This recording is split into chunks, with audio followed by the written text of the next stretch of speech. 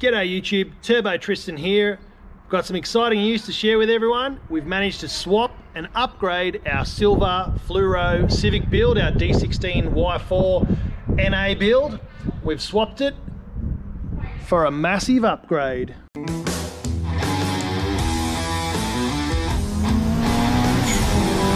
Welcome back to the channel, everyone. We've managed to swap the silver fluoro Civic build, the D16 Y4, for an EK4. No, don't adjust your TV screens. I can't believe it either. So this one is a 1995.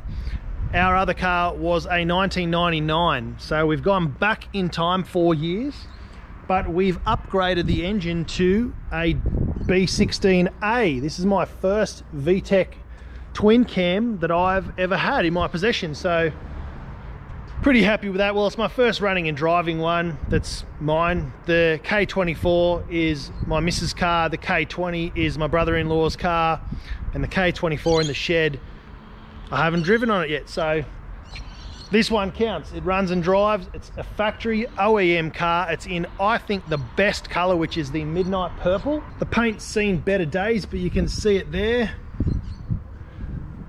And the plan with this car is to give it a full restoration. Now, it's got some BBS wheels on there. I have to pull them off and see if they're genuine. They're probably not, but they could be. Plan with those is to bead blast them, get them all back to raw alloy and paint them silver. That's if we can't find any genuine wheels for it. Same thing with the brakes. We'll get those bead blasted as well and probably just galvanized or zinc plated so they're back to factory. New brake rotors all the way around. It's already got Bridgestone RE003 tires on it, so they're going to stay. The bad points are all of the clear coats coming off the car, but the EK4 does have a sunroof. It's got this weird little spoiler on the back, which some people love, some people don't like. It seems to be a factory item, so we'll keep that. Might upgrade to an EK9 rear spoiler, just because I think it'll set the car off. Color code everything, get all of the dents taken out with a PDR, so paintless dent removal. Restore the headlights, restore the tail lights. Do all new gaskets and seals in the motor. It's not too bad, but there is a bit of oil leaking around, so we'll definitely change those. There it is there, EK4. So we'll get this re-powder coated. I'm considering getting a set of headers for it, some valve springs and retainers, and tuning the ECU just to get the most out of it but keep it otherwise stock. I would love to put a set of white line sway bars on the car front and rear, and probably a set of like 30 or 40 mil lowering springs, provided that those shocks are in great condition, and just hardly modified, all tasteful, just nice stock restored. Yeah, valve springs and retainers, new valve stem seals, ECU tune, some headers, some sway bars, lowered springs. I think that'll just tidy everything up. We got this bad boy up in the air, so we better check it out. So first thing I noticed on the restoration list is they've painted the brake calipers red while they're still on the car. Bit of overspray here, there and everywhere. So probably take those off, get that bead blasted off or cleaned off with a wire brush or something, get them repainted. Repaint these, get rid of all of that red paint. I really want to upgrade the brake lines. Not that there's anything wrong with them, but just something that I really love to do. Simple, effective, and really increases the braking power by putting some braided lines. It stops the expansion of the rubber lines, which are 25, 27 years old. We have a Bro Speed exhaust. I don't know what Bro Speed is, but it's the speed of the bros. Really close to the sway bar. Bit of mangled welding going on here with the MIG slag. But it's nice and quiet, and I think it looks good. So, I don't know. Get your thoughts on whether I should replace that or not. It's it sounds stock, so it's really, really quiet. The rest of the exhaust is 100% factory. Everything else under here looks really, really good.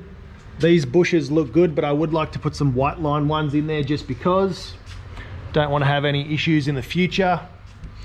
There's no bang marks or dents or any signs of any crash or anything underneath the car, so it doesn't look like it's been off-road at all. Even the jack points are perfectly straight, and I can't stress that enough. They are absolutely perfectly straight. Bit of grease here above where the CV joint was, so it tells me that these CVs have been replaced at some point. We've got the ABS brakes as well. Ball joints all look good. They look like brand new tie rod ends. Everything else is pretty sweet. There is a leak here. I've got a new sump gasket for this, but I don't know if it's a sump gasket or whether it's the rear main seal or whether it's a gearbox seals. Either way, all of this is going to come out and we're going to replace and refresh all of that, get it back to OEM factory spec. Everything else, all of the plastic trims are intact. And we've got a set of Bridgestone R003s on there, which are pretty nice. These wheels, again, I'm not sure if they're true BBS. I can't see any markings on them. I'll definitely have to take them off. Oh, it says Mullins wheels made in Australia. So they're pretty high quality, made in Australia. So we might refresh these. I'm willing to bet these are some fake caps. So we might get these pressure blasted, fix any gutter rash on them and paint them silver, I think. But everything else is looking pretty good. There's that purple under lights. One thing I absolutely love about the car is the interior. So check it out, factory interior. It's got this really cool pattern there. Headrests, front and rear, sunroof. It's got the black interior being an EK4 and the tacho revs out to 9. Inside the car is pretty good. It's got the factory cup holders all built in. So I think we are on a winner, guys. I'm very, very happy with this trade. Now, don't get too carried away or too crazy because the guy did get a very good car. He didn't down trade because he got a newer car with less Ks. It's just been restored. Pretty much everything's been changed on it. He did get some cash his way, so we gave him a few grand just to sort him out. This sort of turned out in our favor. We had to chuck some money his way. Just little things in the interior need replacing, but I think it was a fair swap. The reason for the swap is he'd only had the car for around about a month. First year apprentice, so he already had this Civic and another Civic. The other one was really, really beat up, he told me. So now he's swapped this one for a good one, get rid of the old one, cash back in the pocket, cash back in the pocket for this one. So I think that's a really fair swap. So that's something to remember. He definitely did really, really well out of the deal. But then again, so did we. We upgraded our car. We moved on the other one, so we're on to new projects. One thing though, don't get too upset. It is going to have to wait. We're probably going to sit this car around for around about 6 months or so. Sure, we'll be collecting parts during the process, filming little bits here and there, but I'll do it all as one build series eventually. We're going to get the car fully registered with full rego. Eventually the car will be totally resprayed all the way around in its factory original color. If anyone's wondering, the paint code here is PB74P, which I looked it up. It says it's a midnight purple. Before we get on to this car, we've got to build an E30 engine swap. We've got to build a VL turbo with an RB30. That's this motor here, RB30 turbo. Then we've got to do the MR2. While all that's happening, I've got to fix up the head on mine and get it tuned. We've still got to do the red ED, and we've still got to fix up the little ripper so we can sell that. But I'm excited for this project. Couldn't be happier. We'll get all new genuine parts, genuine decals, genuine badges. It's gonna be just a thing of beauty once it's finished, and no expense spared. We're not gonna put cheap parts on this car. It's gonna be all top-notch, top-shelf stuff, back to original plus a little bit. That's my plan for it anyway. I will need to replace the radiator. It looks like it's pretty much just about to explode.